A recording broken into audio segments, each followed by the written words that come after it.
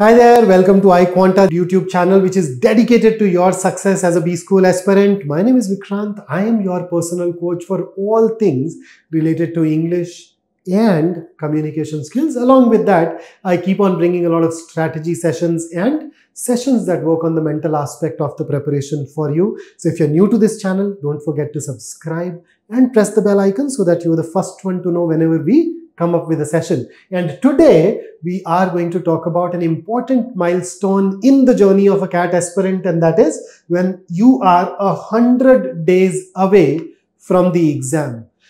This is what I typically call the business end of the preparation. This is where your preparation needs to be taken onto the next level. Your preparation needs to move on to the higher gears now, and I will tell you how to put on that higher gear, how to move on to that higher velocity game in the VARC section over the course of next 100 days. So let's start with a simple question. What is our goal? Our goal is to be in the top 1%, or in other words, to get more than 99 percentile in each one of the sections. And let us go ahead and see how we can get that score in the VARC section. So there will be a day when you will enter the examination hall, start the paper. The very first section is going to be verbal ability, and chances are very high that there are going to be 24 questions there. That's something that they've asked for the last 3 years, and I expect it to continue. Maybe they can revert to the pattern used in CAT 2020 when they gave us 26 questions instead of 24. But this is the most likely scenario, and they will give us 40 minutes for those 24 questions.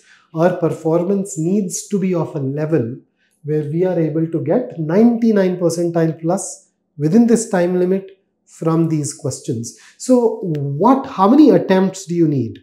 So if I look at the data of the last 3 years, people who scored 38.5 to 45 net score were in the top 1%. They could get 99 percentile. So to pick up the higher limit of this, I'd say that you need to get 15 questions right, net correct, in order to get into the top 1%. So depending upon your accuracy rate, let's say you are operating at 90% accuracy. So at around 16, 17 questions you can reach there. 80% accuracy you can reach there at around 18, 19 questions. But if your accuracy rate is hovering below 70%, then that will become a difficulty. That will become a challenge. So please make sure that you definitely stay above 70, preferably at around 80, if possible push towards 90. So how do we reach this goal? How do we start attempting this many questions right during our prep? What's the plan? So here is the plan. Our plan basically has 3 parts to it. Part 1 is mastering the syllabus. Part 2 is testing yourself. And part 3 is analyzing that test to come up with ideas which are going to be very effective and useful for us. We want to make our preparation tailor-made. We don't want a preparation to be like the preparation of anyone else or for anyone else. So let us see how we go there.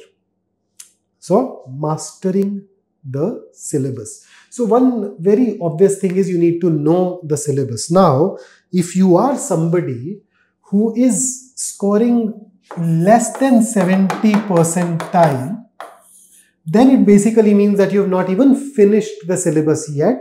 So the goal for you right now is to make sure that you finish the syllabus at the earliest. So what is that syllabus? So within reading comprehension, these are the 8 things that we generally advise people to go ahead and master. Now when I talk about verbal ability in the CAT, the syllabus is pretty self-evident. Here are these 4 question types that we treat as chapters, and we go on to master. So the plan here is that if you are somebody whose score is below 70 percentile, please finish the syllabus. But then let me give you a suggested action plan, a sequence in which you can move ahead. So first up, within RC, start with these 2 question types and see are you performing well in the inference-based questions and the main idea questions? If not, then this should be your major thrust moving forward. Thereafter, focus on tone-based questions. Now, frankly, in your exam, you won't get very many tone-based questions, but tone-based questions help you in eliminating answer choices in quite a few different question types. For example, inference-based questions. For example, even in verbal ability, when we talk about para summary, I may talk about tone and how it helps us in ruling out options. Even in main idea questions, for that matter, tone can play a role into helping us increasing our accuracy, and therefore you would like to move on to this. Thereafter, focus on rest of the reasoning-based questions. Assumption, strengthening, weakening, analogous argument, because a large chunk of the questions in RC are of that type. And once you've gone through this, it's only then that I want you to look at the rest of the question types. Now, if you are somebody who's already hovering around 80 percentile, 85 percentile, chances are that you haven't mastered some of these things. See, going through the concepts is one thing.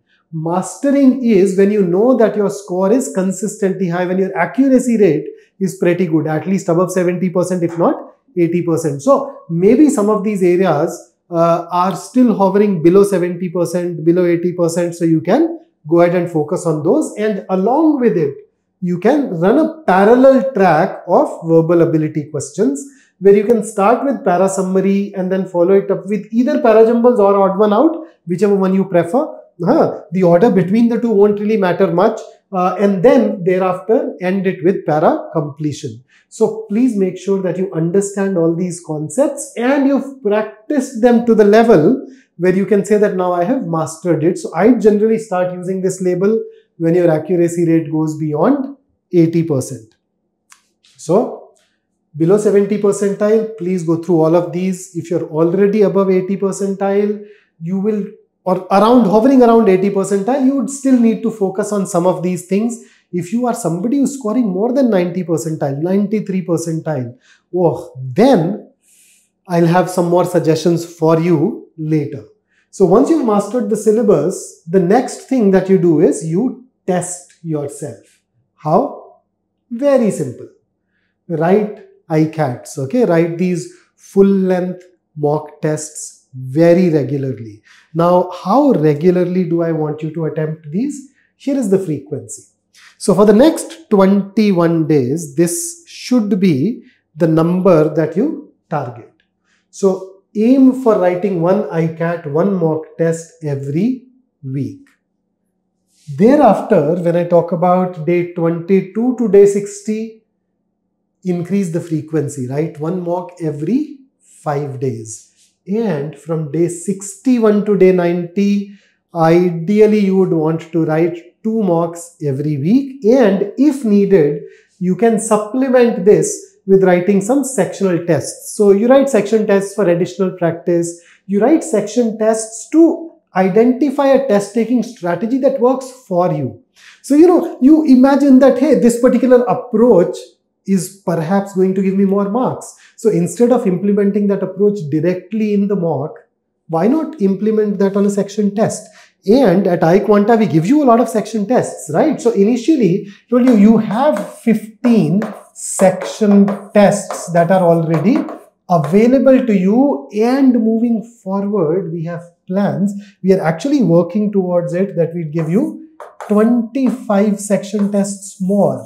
They are in the pipeline. If you want us to work on it, really hard, take it seriously, do it fast, drop in the comments below and tell us that you want these 25 section tests. If there are a lot of you saying it, I'll automatically be forced to prioritize it over the other things that I do. So those section tests can be very useful for a bit of fine-tuning of that strategy and then additional practice. And see, these are very important for those of you who are already performing very well in VARC. So in order to improve further, you need to somehow identify some sort of trend, some sort of pattern in your mistakes.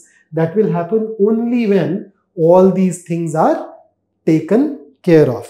So that's about testing yourself. But then testing alone won't work. This third step is going to be very important, and that is effective corrective action. How? So let's see. So basically, you need to learn to analyze the mock or the section test thoroughly. So at iQuanta, of course, we use AI to help you arrive at that analysis very fast. But even if you're doing it on your own, you'd notice you've gone through the mock. Within that section, there are questions that you've gotten right. So there are questions. So there are two types of questions, right? There are questions that you attempted. There are questions that you did not attempt. Now, the questions that you attempted, you'd either get them right or you'll get them wrong. And within the questions that you got right, there were some questions where your answer was a high confidence answer. High confidence answer is where you're choosing a particular option and you know that this is right.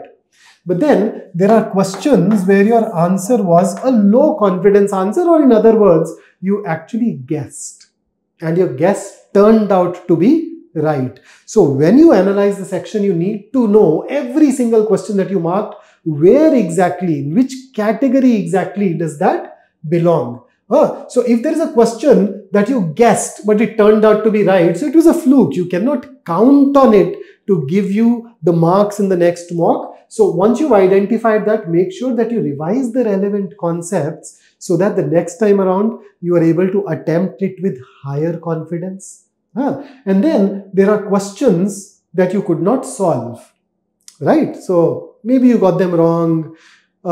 Maybe you could not even attempt those. So ask yourself some things, why could I not solve it? Was it the lack of time? That, maybe I ran out of time and therefore I could not really solve it. And if that was an easy question that you missed out on, that should bother you even more. So you need to look at your time management. You need to look at your question selection. And of course, you need to look at how you can become faster. So can working on reading speed make you faster? Can identifying the exact process that is to be followed in every question type make you faster? Because then you won't have to think about it in the examination hall. So anything that you can think beforehand, think it beforehand so that in the exam you save that time, right? So focus on all those things and that should help. Then could you not attempt it because you did not have relevant knowledge? For example, it can be a vocabulary based thing. So maybe working on your vocabulary could help you, or it can probably be a technique based thing. Maybe when you solve your para summary or your para jumbles, it's your technique that is flawed and that is why you get it wrong. So in which case you would like to ensure that you master your technique. Then the objective of this analysis is shift all the syllabus items, all the learning objective into the rightmost column. But which rightmost column? Where is it? So every single thing that we have talked about, make 3 columns. So the leftmost column is a column where you have things that can be termed your areas of discomfort. So your accuracy rate here is below 50%. Okay. Then you have a column where your accuracy, which can be called your areas of comfort, and your accuracy rate here is in excess of 70%, preferably 80%. And then there are these in between areas, 50 to 70%. So put everything here. So inference based questions, where do they go? Main idea questions, where do they go? Tone based questions, which column do they get into? Or if I talk about, let us say, para summary, para jumble, where do they go? Right? So put them at their appropriate place, and then whatever you do in between 2 mocks, moving from one mock to another, the time that you have in between, your goal should be to pick up one of those things and switch it over to the rightmost column. The column which talks about your area of comfort. So when you do that consistently, the next time around when you go ahead to write your exam, you know that you just need to focus on your areas of comfort. And that's it. And in between one mock and the next, you try to put in one or two more things towards your area of comfort. So that is how your score consistently becomes higher. That is how you ensure that even on a bad day, you are able to get a sizable amount of score. So that's a nice little way of tracking our progress. And it will also help you with question selection. So the goal is all the question types of RC, all the question types of VA, all those different genres of RC that you're today not comfortable with, through your effort, you should push them towards the rightmost column. Okay, so that's the objective. And here is linking it all with your daily schedule. So basically what I want you to do as of now is, in RC, I want you to attempt 21 passages every week. Okay. Apart from that, you just ask yourself, is reading speed an issue? Is your speed low? Do you want to work on it? If yes, then you'd add a speed session to your list. What speed session? Refer to your classes that we took here at iQuanta and you'd find a session where I talked about reading speed, so that can help. Then, is accuracy an issue? If that is an issue, then what do? Check, you may need to enhance your comprehension. So if your accuracy rate in the comprehension based question types is low, especially idea restatement questions, then it's a very clear feedback that you need to work on your level of comprehension further. Or maybe it is because you need to develop familiarity. You know, there is a subject matter, a genre that bothers you a lot, and that working on that genre is going to be helpful and useful for you. Or just simply identify a trend in the mistake. If you do not know what you need to do, identify a trend in your mistake. Now, this is where, you know, if you are a 90 percentiler plus, writing all those mocks, all those section tests will be very, very important. Make sure that you go ahead and attempt tons of questions so that you are able to see a trend in your mistakes. I mean, if you're making just 10 mistakes a week, how would you identify a pattern? But if you increase your practice and you end up making, let's say, 20, 25 mistakes in that week, you'd be able to identify a trend, and that will tell you the areas that you can still improve on further. So do that. And then similarly for verbal ability, I think it's more or less straightforward. Attempt them in this sequence, and I told you that these two are interchangeable. It doesn't even matter.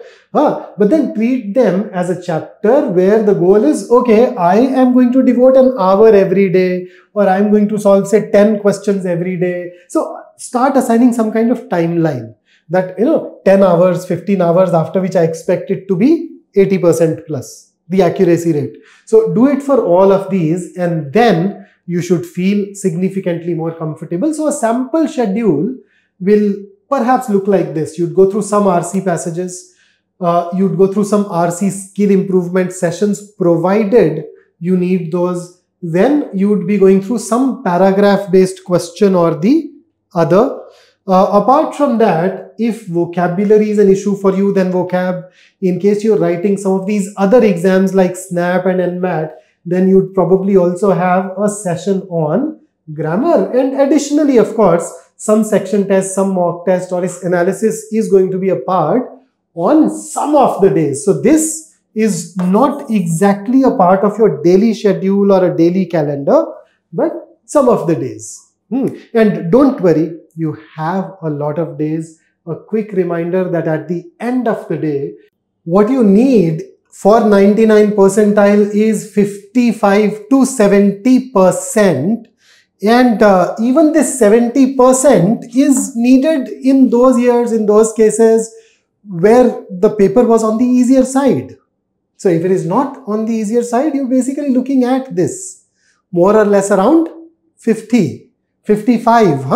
And you can get that if you remain focused over the next 100 days. You can get that if you keep on believing in yourself, if you back yourself to get that score. There are going to be days when the scores are not going to be what you'd expected. Happens. There are days when the tests, the section tests, the ICATs beat you down. But then you need to learn to dust it all off and then start your preparation again for just 100 more days. And do remember that, every morning in Africa, a gazelle wakes up, it knows it must outrun the fastest lion or it will be killed. Every morning in Africa, a lion wakes up, it knows it must run faster than the slowest gazelle or it will starve. It doesn't matter whether you are the lion or a gazelle. When the sun comes up, you'd better be running. So similarly, whether you're getting a 70 percentile or a 90 percentile today, doesn't matter. What matters is that every morning when the sun comes up, you start your customized, tailor-made preparation. And if you can do that for the next 100 days, I would see your result and your performance soar up towards the sky. So that's it from me today. If you enjoyed this, don't forget to press like, and once again, do subscribe to our channel. We keep bringing a lot of content which is high value for you. So I'll see you in the next one. Until then, keep working hard.